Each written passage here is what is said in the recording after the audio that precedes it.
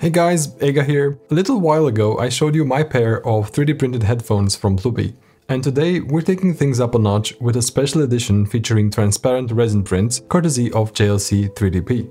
As a quick recap for those of you who haven't seen my previous video, the Ploopy headphones are a pair of open source planar magnetic headphones with an entirely 3D printed housing. The only non-3D printed parts are the driver flexboards, magnets, foam, and screws. They also come with their own amplifier board that handles a much needed EQ step that tames their wild frequency response. Last time I modified the original 3D models so that I could use heat-set threaded inserts in place of the stock plastic self-tapping screws for a much neater assembly. I also printed and improved the magnet holder mod that reveals the magnets from the outside and even makes the headphones a tiny bit louder. Still, I felt I wasn't quite done with my pair of Ploopy headphones just yet, so I partnered up with JLC's 3D printing service in order to make transparent resin prints for the driver assemblies. The biggest challenge with this idea was finding a way to mount all the driver assembly parts together. Heat-set threaded inserts, like the ones I used before, don't really work with resin prints unless you use glue. Self-tapping plastic screws, like the original parts have, could have worked, but resin is super tough, and even with properly sized guide holes, it would have gotten pretty messy.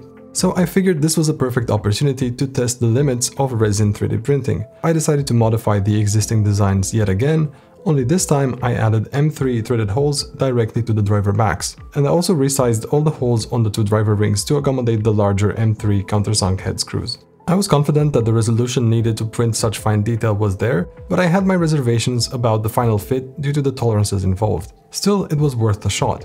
Transparent resin prints always look absolutely stunning in real life, and not only that, they have a nice weight to them. In fact, you could very easily mistake them for glass. Looking in from the outside, you can actually see the M3 threads inside the holes. The detail possible with SLA printing is absolutely incredible, and getting this kind of fine detail with FDM printers would be nearly impossible. The slightly translucent bits you see here are just areas that were too small to properly coat during the oil spraying step, which is the post-processing step that turns resin prints from translucent to fully transparent. It's a tiny detail that's barely noticeable unless you're really looking out for it, and I'm totally fine with that. In addition to the driver assemblies, I made transparent prints for the resonator pieces that snap into the center of the ear cups. If you look at a normal FDM print of these parts, you'd be forgiven to think that they mostly serve a decorative purpose. However, the transparent prints reveal their hidden complexity, an array of resonance chambers that go around in a circular pattern. Here too, you can see the limitations of the oil spraying step. The resonance chambers only have a tiny opening to the outside, which makes it really hard for the coat to reach the inner walls, so those areas remain translucent instead of transparent. Honestly, I think it makes for a cool effect, and it actually makes those inner chambers pop even more. Before assembling the headphones with the new printed parts, I had to check if the printed M3 threads in the driver backs worked as intended. And unfortunately, they didn't. While they certainly look great, the holes ended up being too tight for the screws to thread in without using a ton of force. So before any actual assembly, I used an M3 screw to loosen up every single one of the 32 holes on the two driver backs. Basically, I ended up with glorified pilot holes. Definitely not as elegant of a solution as I had hoped, but it was good enough to get the job done. Actual assembly, though, is fairly straightforward.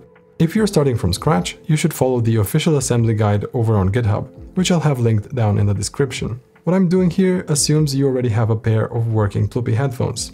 I used the assembly jig from my original kit to position the foam and driver board onto the driver housing. If instead you have a pair of pre-assembled headphones, you will need to also print one of these jigs. Unfortunately, I couldn't find the model available for download. I definitely think Ploopy should make it available on GitHub, as it's practically mandatory for anyone looking to change up the look of their pair of headphones.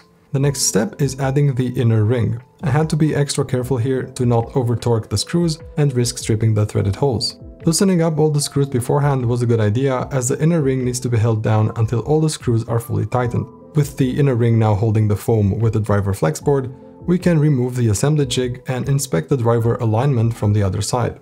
The headphone drivers will take on the predominantly pink color of the foam interface that the driver flexboards are glued onto. I would have really liked to go for a different look here, and I actually have some ideas for replacing the pink foam with something else, but for that I'll need a new set of driver flexboards, as I don't feel comfortable sacrificing my only working pair. The outer ring is the last part of the driver assemblies, and it gets secured with even more M3 screws.